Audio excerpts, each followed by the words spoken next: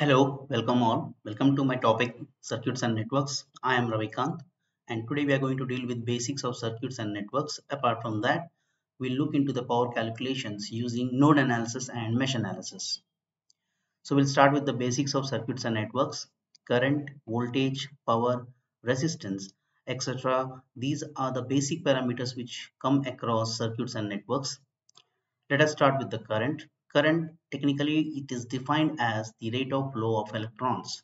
Here, charge of electron is minus 1.6 into 10 to the power of minus 19 coulombs. Mathematically, it can be given as I is equal to dq by dt.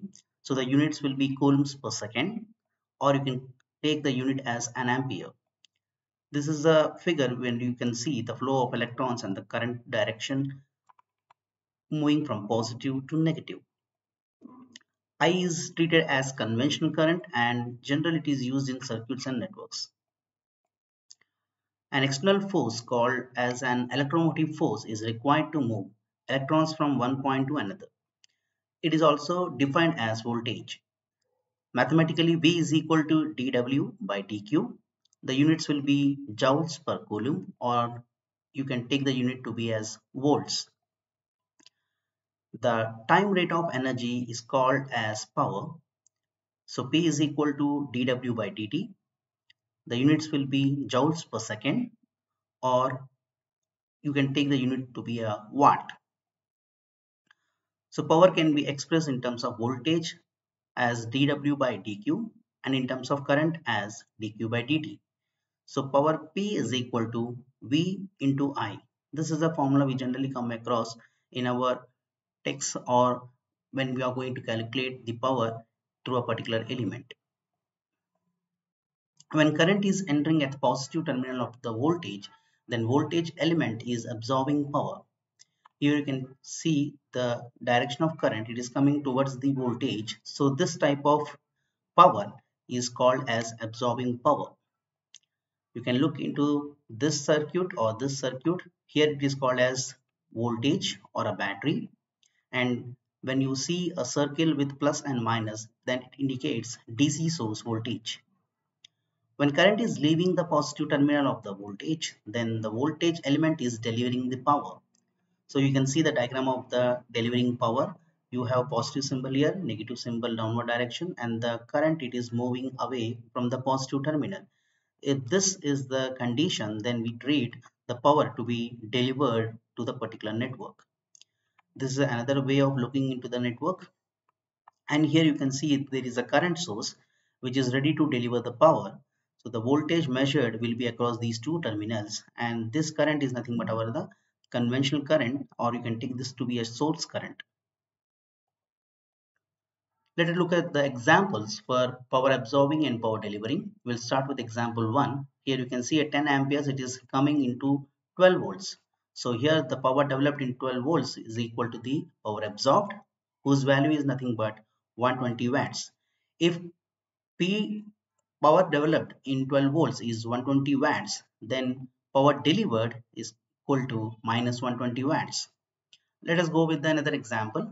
Here you can see there is a 4 volts of DC voltage and 2 amperes it is moving away from the positive terminal. So here we'll treat the power to be power delivered, and the value is nothing but 8 watts. If 8 watts is the power delivered, then it is understood that power absorbed will be minus 8 watts. In example 3, you can see a 6 volts source voltage is there, and you can see a current of minus 12 amperes. It is entering towards the positive plate. So here 6 volts of power absorbed will be minus 72 watts, and the power delivered will be quite opposite to this, that is 72 watts. In example 4, you can see minus 3 amperes. It is coming to the negative terminal of the source voltage. So it is understood that here also the value of power developed is nothing but it is the power delivered. So the developed power is delivered power, whose value is minus 6 watts. Then the power absorbed value will be positive 6 watts. And another example, you can see we need to find out the power in 3 amperes, the current 3 amperes. In that we need to find out the power. So the power delivered value will be 12 watts. So these are the basics of power absorbed and power delivered, what we have seen from example 1 to example 5. Let us solve a typical network. Here you can see there is a network which is having composed of resistors, voltage sources and current. So we need to find out the power delivered by 1 ampere current source. So this is a current source, that is 1 ampere here. So let us apply node analysis to get the answer, and later on we'll apply mesh analysis to cross check our answer. So we need to find out the power developed or delivered at 1 ampere. So this is the condition which we need to satisfy. So for node analysis, I'm identifying the reference node. I'm treating as a zero voltage, the center node. I'm taking the voltages of other nodes as V1, V2, V3, V4. Now I have 4 nodes and one center node. Total we have 5 nodes with one node as reference node. So we have to apply KCL to obtain the node equations, and after obtaining the node equations we'll try to estimate the voltage which is going to be developed between V3 and V4, because we need to find out the power in 1 ampere. So this is the diagram and the analysis what we have done. So we are applying KCL at this node 4. We are going to apply KCL, treating node 4 to be the dominating node. So you will have V4 minus V1 minus 5 whole divided by 1. This is the branch current which is flowing in this particular branch, which is in between node 4 and node 1. By clear inspection you can see here V1, and with the reference 0 you have minus 2 volts. So it is understood that the value of V1 is minus 2 volts. So we'll treat this one as equation 1, and we are going to apply this V1 value over here. So it will be V4 plus 2 minus 5 by 1 plus V4 by 1.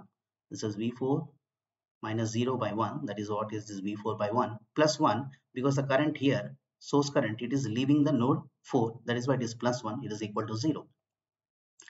So with this, we'll get the value of V4 as 1 volt. Let us make this as equation 2. Now we are going to apply KCL at node 2. This is a node 2 point.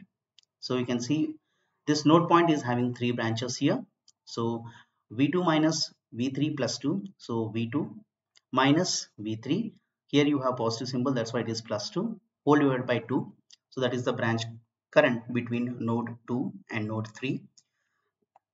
Another branch current between node 2 and reference node, you have V2 by 1. And another branch between node 2 and 1, you have V2 minus V1 by 1 equal to 0. So simplifying this equation by substituting the value of V1 wherever it is required, we are going to get 5V2 minus V3 equal to minus 6 volts. I'm taking this particular equation as equation 3. Now I'm going to concentrate on the next node. So applying KCL at node 3. Now at this node I'm going to apply KCL. So how many branches are there? 3 branches are there. So naturally 3 parameters are going to come in this particular equation. So first branch current, it is V3 minus V2 minus 2, because minus is on towards node 2 direction, that is why it is minus 2 whole divided by 2. It becomes one branch current.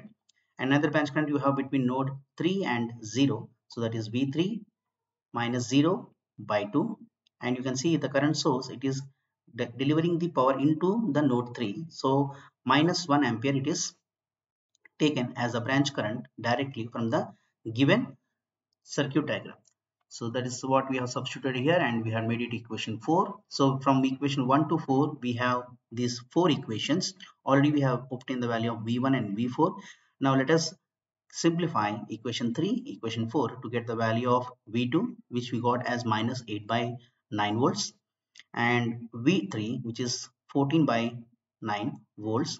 So equation 5 and equation 6, we have obtained the value of V2 and V3. So now we have all the node voltages. So we need to find out the voltage between node 3 and node 4, which is nothing but V3 minus V4. V3 minus V4 is the node voltage present between node 3 and node 4. So this is a voltage here. So we are going to substitute the values of V3, which is 14 by 9, and V4 we got the value as 1. So 14 by 9 minus 1, which gives the answer to be 5 by 9. So this is the value of the voltage which is developed over here. So you have voltage here, you have current here. We'll follow the formula for power. Power is equal to V into I. So we are substituting the value of V, we are substituting the value of I, which is equal to 5 by 9 watts. So this is how we calculate the power. And here in this case, the delivering power, which is developed across 1 ampere current source. The same problem we are going to check out with mesh equations. So these are the 4 meshes. So the 4 meshes are giving 4 current I1, I2, I3 and I4. So after assuming the directions of the current in clockwise direction, I'm applying KVL to obtain the equations. So I'm applying KVL for the mesh 1. I'm going to start off with I1, which is 1 ohm. 1 into I1 is I1. Then you have 1 shared by I1 and I2. So 1 I1 minus I2 plus 2 equal to 0. Plus 2 on the path we are going to take the voltage as it is, it equal to 0. So this simplification gives you the answer as 2 I1 minus I2 equal to minus 2. This again I'm treating as equation 1 and applying KVL to mesh 2.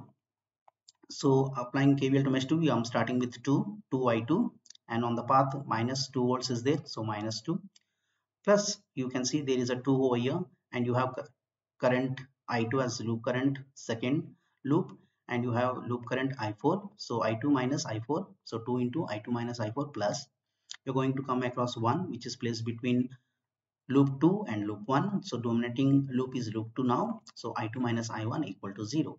This further simplification gives you the second equation as minus I1 plus 5I2 minus 2I4 equal to 2. Now applying the mesh analysis for loop 3, I'm starting with minus 2 volts, minus 2 plus you have 1 over here. So I3 minus I4 plus 5.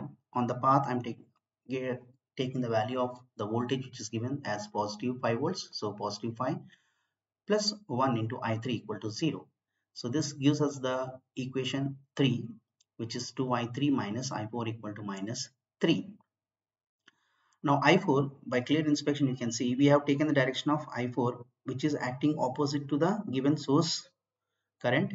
So source current is 1 ampere and then in loop 4 this branch current will become as a loop current whose value is nothing but I4 is equal to minus 1 ampere.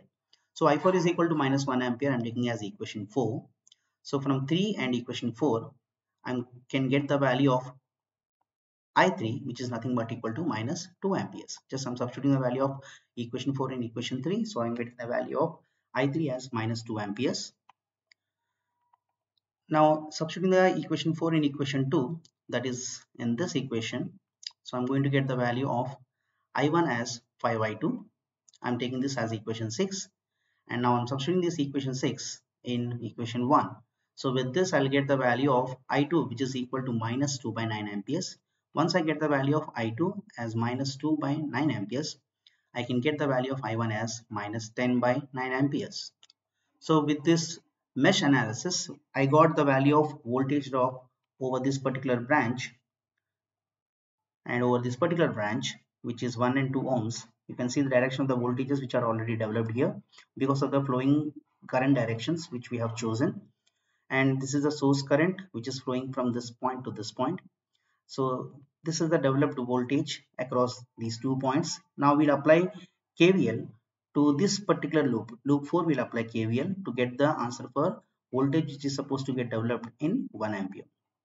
So you can see here minus plus on the path I'm applying the KVL. So minus is in downward direction, plus is in upward direction. So minus V1 ohms. Then you have minus on this direction, plus on these directions. So minus V of 2 ohms plus V of 1 ampere is equal to 0. So I'm substituting the value as it is. I have the resistance as 1 ohm and it is started with minus. So minus 1. I3 minus I4 was the current which was developed because of this particular loop. I3 minus I4 which was the current which is developed in this particular loop. That current multiplied with the resistance will give you the voltage. That is the voltage across 1 ohm.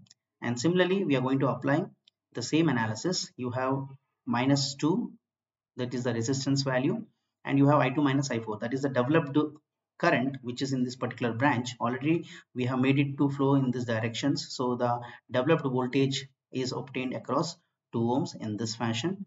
And then the new value which we are supposed to obtain across 1 ampere, that is positive on this side, negative on this side. So this is V of 1 ampere, which is equal to 0 with this and equations which we have already derived, that is I4 is minus 1 ampere, I3 is minus 2 amperes, and I2 is minus 2 by 9 amperes. We'll apply all these loop currents in this particular equation to obtain the value of V 1 ampere, which is nothing but 14 by 9 minus 1, which gives the value as 5 by 9.